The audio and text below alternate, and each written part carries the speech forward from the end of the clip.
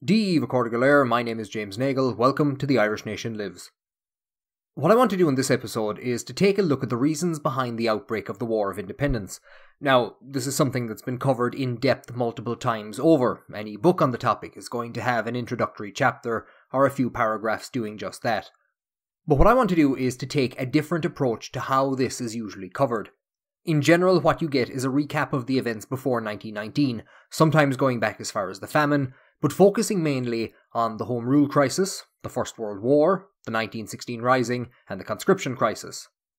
Now, these events in particular contribute massively to the outbreak of violence in 1919, but the question still stands, why? Why did these events lead to and result in the War of Independence? To answer that, I want to look at some of the modern theory on insurgent warfare.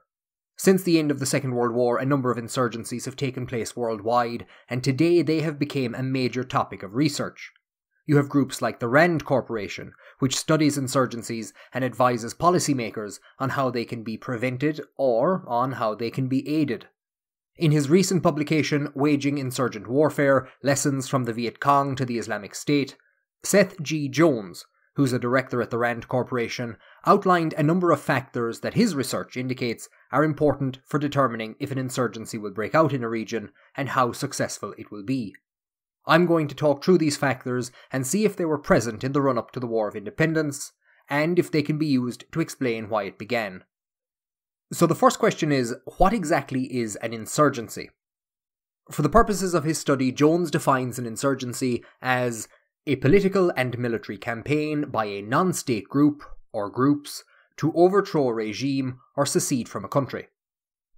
So, we have the political element, Sinn Féin, and we have the military element, the Irish Volunteers, who will later become the Irish Republican Army, as well as groups like Cumann na mBan and Ni Fianna Éireann. They are non-state actors, though Dáil Éireann declared Ireland to be an independent republic on the 21st of January 1919, this isn't recognised internationally. In the eyes of the world, Westminster is the legitimate legislative body in Ireland. Until the 11th of July 1921, these groups will agitate for international recognition of the Republic, usurp the legislative functions of Westminster, and fight the British forces in Ireland. So let's examine the factors that led to this. Jones identifies three key factors that impact the probability of an insurgency starting. Their presence doesn't guarantee that a rebellion will take place, but the more of them that are present in a region, the more likely it is that insurgent leaders will be able to take advantage of them. The three factors are local grievances, weak governance, and greed. The men and women who took up arms against the British regime in Ireland must have been aggrieved at something. Insurgent leaders can use these grievances to wage a political campaign whereby they denounce the current government, provide a counter-narrative, and explain how the insurgents will govern when they come to power. There are a near infinite amount of things that a population could be angry about, but the three major ones that impact the outbreak of a revolution are low per capita income, ethnic polarisation, and religious polarisation. So we start with low per capita income. In general, those suffering from poverty or from low income might hold the government responsible and be more willing to fight against them. People have less to lose and may be more inclined to join a rebellion, and low-income regions may suffer from a lack of opportunity for the populace, making it easier for an insurgent group to recruit members. The poverty suffered by the Irish people in the early 1900s is well documented. Immigration was rampant, and since the famine, the total population continued to decline census after census. Various land acts by which farmers were given loans to buy their land from the landlords had improved conditions for some in rural Ireland, but many continued to live on plots which reduced them to little more than subsistence living. Dublin contained some of the worst slums in Europe, and in 1916 had an infant mortality rate of 153 deaths per 1,000 births. The city was still suffering from the after effects of the 1913 Dublin lockout, and many men joined up to fight in the First World War as it provided a stable income for their families. I said earlier that insurgent leaders could recruit from an impoverished population and that they may be more willing to fight. So how did the poor and low-income earners of Ireland interact with the revolution? In the 1918 general election, they voted overwhelmingly for Sinn Féin. There was a belief which Sinn Féin wasn't encouraging, but it wasn't discouraging either, that they would redistribute land if they came to power. There was still a great deal of land which hadn't been sold off under the Purchase Acts, and to decrease its price, it was being rented out to ranchers, large cattle farmers. This created a great deal of unrest and resentment amongst those with little or no property, and especially in the west of Ireland, where there were land seizures and attempts to drive cattle off of farms. To get an idea of how poverty impacted the military element, we can look at the quantitative research in The I.R.A. at War, 1916 to 1923, by Peter Hart. Now, some of Hart's writings, including parts of The I.R.A. at War, aren't without controversy. Many would describe parts of his work as biased, and I've seen some go so far as to describe him as a disgraced historian for using terms like ethnic cleansing to describe the experience of Protestants in Ireland during the War of Independence. Hart sadly passed away following a car accident in 2010, so he can't defend himself, and he's definitely going to be referenced in future episodes, especially around the Kilmichael ambush. So for now, I just want to say that while criticism of some of his work is deserved, there is tremendous value in the research he carried out on the social structures of the I.R.A. and his analysis of the causes of violence during the War of Independence and the Civil War. There has always been a traditional narrative that the War of Independence had a strong rural character and had been won by mountainy men, but Hart instead argues that, as he says, throughout the revolution the guerrillas were disproportionately skilled, trained and urban. Farmers and their sons are underrepresented in the ranks of the I.R.A. in proportion to their percentage of the total Irish population, while farm labourers, skilled and unskilled workers are overrepresented. These labourers had little to no job security and were often employed on a day-to-day basis. In Dublin, following the 1913 lockout, many of them were blacklisted and joined up in large numbers to fight in the First World War, as it was the only source of income available to them. In late 1917 and 1918, there was a great deal of unrest in the west of Ireland, caused not alone by ranchers renting land, but also by demands from labourers that large farms be broken up and distributed to them. These classes in particular would have had little money, little to no property and almost no opportunity to better themselves. Many would have emigrated to the United States or Britain, but during the First World War the British stopped emigration from Ireland to bolster its army and munitions production. Those who didn't join the army were instead ripe for politicisation.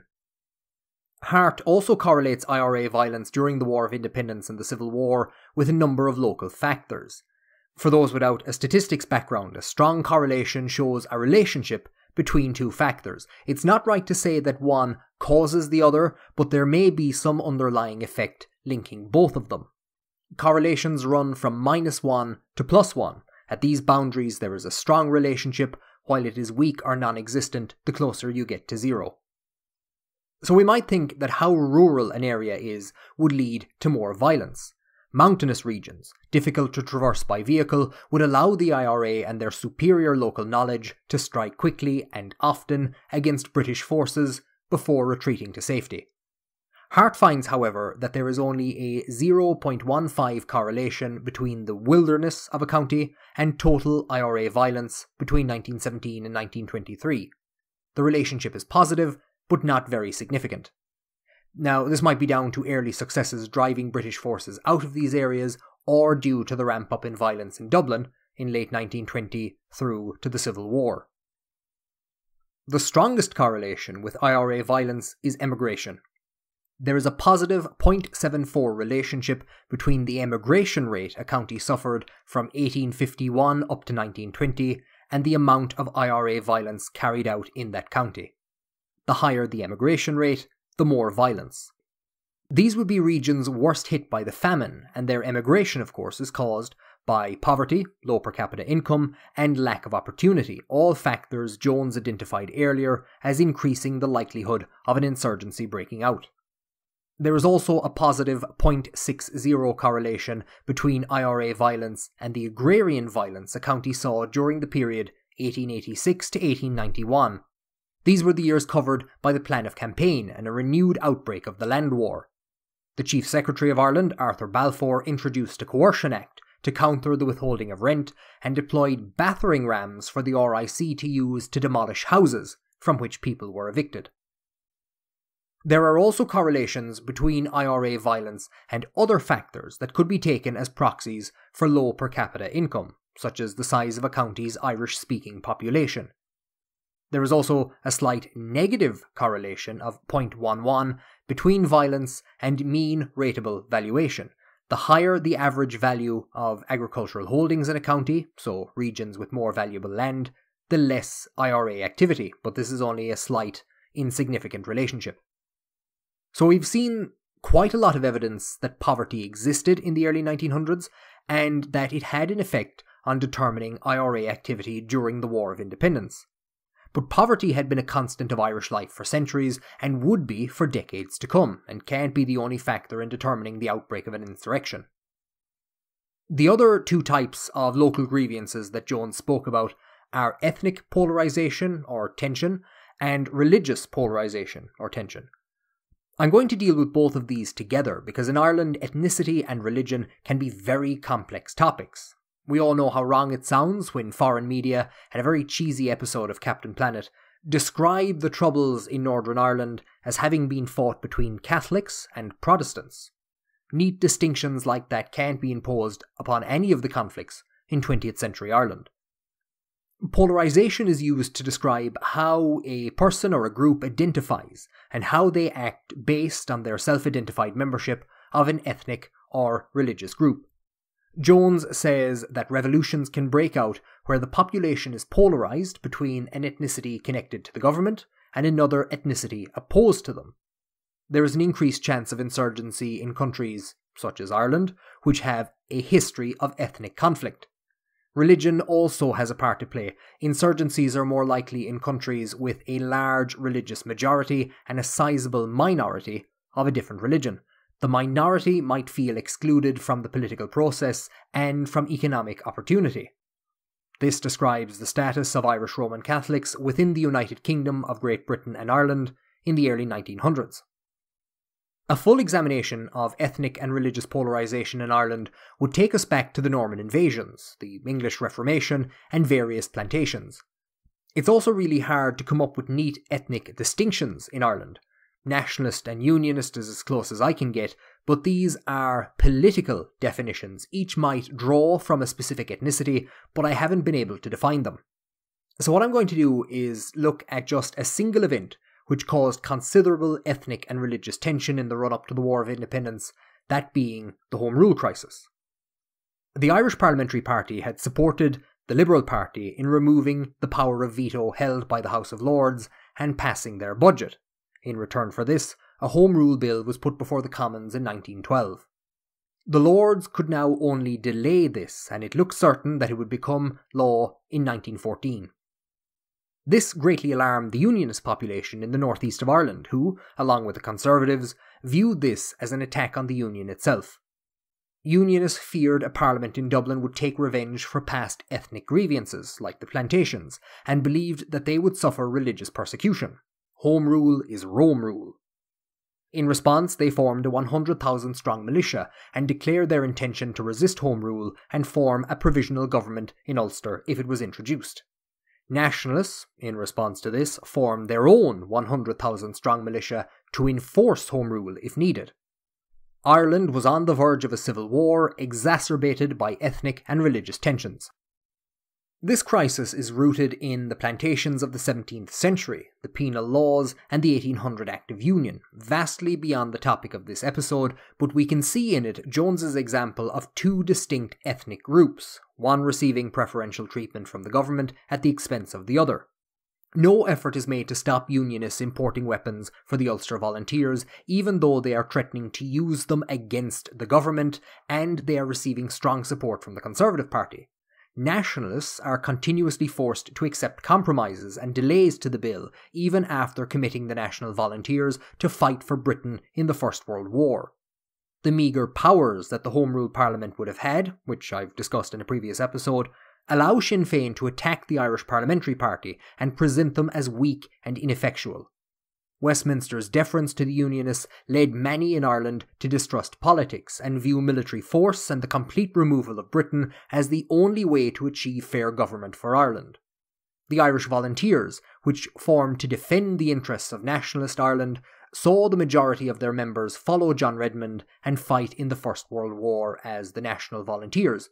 But what was left provided the insurgent leaders of the 1916 Rising and the War of Independence with a small but committed group of would-be revolutionaries.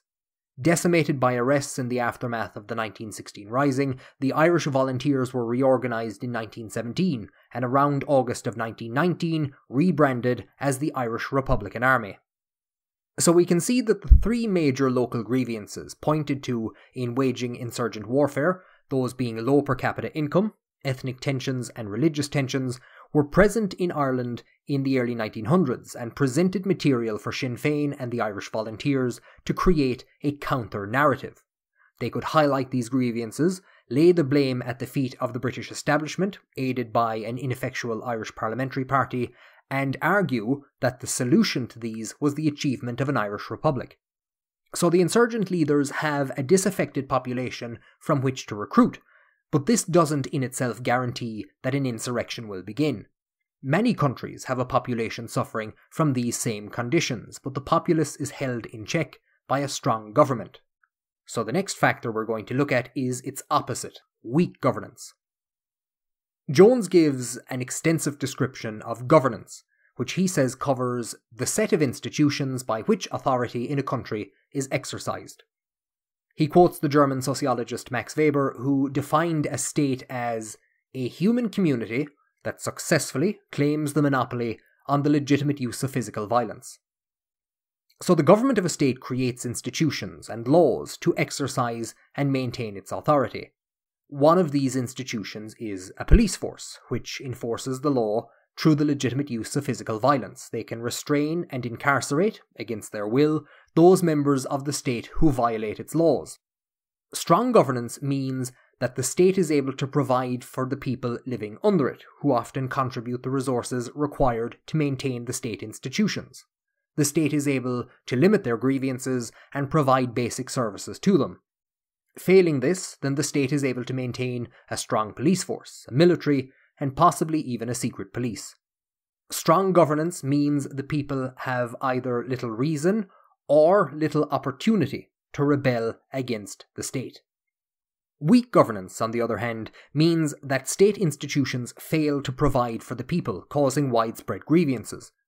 This can lead to a legitimacy crisis, whereby the authority of the state institutions is challenged, possibly leading to an insurrection against the regime. A strong state will be able to deploy its security forces to suppress dissent and preserve its power, but where this is lacking, the insurgency can build enough momentum to achieve some or all of its objectives. So, that's all very theoretical, but how does it apply to Ireland? State institutions in Ireland, such as Dublin Castle, the Royal Irish Constabulary, and specific Irish legislation passed at Westminster, not alone failed to provide for the majority of the Irish population, but often actively persecuted them. Again, we can go back to the penal laws, the economic conditions that led to and exacerbated the famine, and the various land wars. By 1912, however, it looked like the Land Purchase Acts and the promise of Home Rule had done a lot to counter the major grievances of the Irish people. There are a number of examples of weak governance by the British in the run-up to the War of Independence that benefit Sinn Féin and the Irish Volunteers in staging an insurrection. The first is the Home Rule crisis and their response to it. When he made the promise of Home Rule for Ireland, Herbert Asquith, the Liberal Prime Minister, had given no thought to how the Unionist people would react to this. When they formed a militia to resist British legislation and proclaim a provisional government, basically an act of treason, not alone did the British administration not move against this threat to their power, but instead turned a blind eye as they imported weapons from Germany and trained under British Army officers. The Curragh Mutiny was another example of weak governance, where army officers threatened to resign if ordered to move against the Ulster Volunteers, and commitments were made that force would not be used to crush opposition to Home Rule. This encouraged the Nationalists to form the Irish Volunteers, who after a split in 1914 would go on to fight the 1916 Rising and the War of Independence. In Waging Insurgent Warfare, Jones argues that weak governance can result in what is called a security dilemma, which he describes as a situation in which each side's efforts to increase its own security inadvertently threatens the other. The Home Rule crisis also acts as a type of security dilemma, I think. The Unionists feel threatened by Home Rule and try to secure their position in the Union by forming a militia. This threatens the Nationalists' aspiration for Home Rule, and so they form a militia in response. Weak governance has failed to take Unionist fears into consideration, and when they begin arming themselves, it fails to stop or challenge them. Nationalists feel threatened by both the Ulster Volunteers and the lack of action against them, and so move to increase their own security. It's often glossed over just how close to civil war Ireland came at this time. We can also look at weak governance in a number of other actions after this, like refusing to allow Redmond's National Volunteers to form their own units or have their own officers, and Britain's handling of the 1916 Rising. But the other major issue I want to discuss is the conscription crisis. The United Kingdom was in desperate need of troops after initial German success in the 1918 Spring Offensive, and so put forward the idea of imposing conscription in Ireland, which had been exempt in the past. There was no thought given to how this will be received in Ireland, where it presents Sinn Féin with a chance to lead resistance to its implementation. There are considerable demonstrations against conscription, but the British convince themselves that if they can remove the Sinn Féin leadership, the country will calm down. A mass-scale roundup is attempted on the 17th of May, which instead presents Sinn Féin with a propaganda coup. Belief that the German plot under which the roundup was carried out was fabricated, and the continued refusal to bring any of those arrested to trial, causes what sociologist Jürgen Habermas would describe as a legitimacy crisis. At the 1918 general election in November, the people vote for a party which refuses to recognise the legitimacy of the state, and instead establishes a separate parliament and declares an independent republic. They will establish a counter-state government with ministries such as finance, labour, and fine arts, as well as a court system, and the I.R.A. will claim for themselves the legitimate use of physical violence. A legitimacy crisis of this scale is the result of weak governance, and it was exacerbated in this case by the extension of the electorate. The 1918 general election is the first ever in which a majority of the population is able to vote, and the electorate had almost trebled since the previous vote in 1910. Weak governance made it difficult for these new voters to associate themselves with the existing system. On top of all this, Britain failed to respond adequately to initial insurgent attacks in 1919. The I.R.A. was able to challenge the RIC and carried out a number of ambushes and assassinations, undermining the state's ability to enforce the law and securing further support. In September, Britain began a policy of reprisals, and in March of 1920 deployed the Black and Tans, both of which alienated the people further. These measures allowed the I.R.A. to grow slowly and expand the scope of their attacks. I've spoken about how local grievances and weak governance allowed Sinn Féin and the I.R.A. to gain support and to recruit members. By support, what I mean is people who would vote for Sinn Féin, provide food and shelter to the I.R.A., important but low-level support like that. It doesn't always mean that they took an active role in the war. Very few people did. In the 1940s, there were about 15,000 service medals issued to those who saw active service in the War of Independence, and a further 50,000 were issued to members of Cumann, Ní Fianna Éireann, and members of the I.R.A. whose service is not deemed to be active military service. The numbers fighting are small, but they cannot survive without the support of the population at large, especially in a guerrilla war.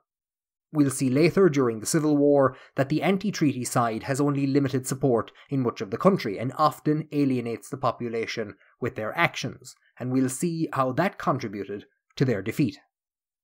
The last factor Jones talks about in waging insurgent warfare is greed. Greed covers a lot of different areas, but it is mainly the presence of resources or funding that can be used to start and wage an insurgency. Insurgents need weapons. They might need to pay those fighting and finance operations like propaganda. This can be easier in countries that have lootable resources like gold or oil reserves. Where these are absent, an insurgency might need to requisition supplies from the local population or impose taxes. During the War of Independence, a number of methods were used to finance the operations of both the Dáil and the Irish Republican Army. Loans were subscribed to in Ireland and in the United States. Local support was depended upon for food and shelter, and weapons were taken in raids on RIC barracks or on the homes of wealthy Southern Unionists. Contributions were solicited and imposed on farmers and business owners. Financing the War of Independence was not easy, and there was great difficulty, especially in getting money for weapons.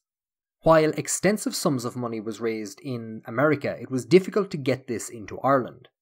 Due to the slow pace at which the War of Independence escalated through 1919, there was enough funding and material in place to get it started, but these began to run out. When we come to the reasons for the truce in 1921 and some of the reasons put forward for signing and supporting the treaty, we'll examine if the resources were still in place that would have allowed the conflict to continue. One final issue to look at is politicization. Unlike previous revolts, such as the 1916 Rising, there was a concentrated period of politicization before the War of Independence. For 2 years beforehand, Sinn Féin had been fighting by-elections, highlighting government failures and pushing the concept of a republic. A lot of their popularity was due to their links to 1916, and they were able to build upon this and draw members to both the party and to the Irish Volunteers. Now, Sinn Féin wasn't agitating for an armed insurrection. Many in the party had abandoned the idea, and their goal was to achieve a political solution. Some within the Irish Volunteers, however, had a different idea. There were those who distrusted politics and indeed feared leaving matters in the hands of Dáil Éireann. I look into this in more detail when we come to the Solo Headbeg ambush and the opening of Dáil Éireann, but the politicisation campaign and the results of the 1918 general election gave both Sinn Féin and the Irish Volunteers, soon to become the Army of the Republic, an aura of legitimacy which aided them massively as Britain moved to suppress the Dáil and deployed the Black and Tans to enforce their authority. We've seen that 2 of the 3 major factors put forward as increasing the probability of an insurgency, local grievances and weak governance, were present in Ireland and had an impact on the outbreak of the War of Independence. Now, there's nothing new here. We've covered the same topics as any other explanation of what led to the War of Independence, but I think it's been interesting to examine them in the light of modern research and to get an idea of why these events contributed to the outbreak of violence. This has been a very superficial look at some of the theories put forward in waging insurgent warfare, but I think they have value in at least presenting a different narrative as to why the War of Independence started, devoid of any of the emotionalism which is usually involved. We can argue that historically the Irish population had been maintained in a state of low income with limited economic opportunity other than emigration. Continued weak governance by the British state in the decade before the War of Independence presented charismatic insurgent leaders with an opportunity to politicise a large disaffected population, caused a legitimacy crisis culminating in the results of the 1918 general election, and win early guerrilla victories which further undermined the state. A potential reason for the conflict ending in 1921 was a lack of resources with which to continue, the third factor Jones spoke about, which we'll examine later. I hope you've enjoyed this episode. If you have, please make sure to like it and to follow the channel. There will be an episode coming on the general election, and then a few around the anniversary of the opening of Dáil Éireann and the Solo Headbeg ambush. Make sure to follow the channel on Twitter as well, the link is in the description. I'm tweeting recaps of Irish affairs at the House of Commons 100 years ago. It's a thrill, I assure you. Accorda, thank you for joining me on The Irish Nation Lives. Slán go fóill.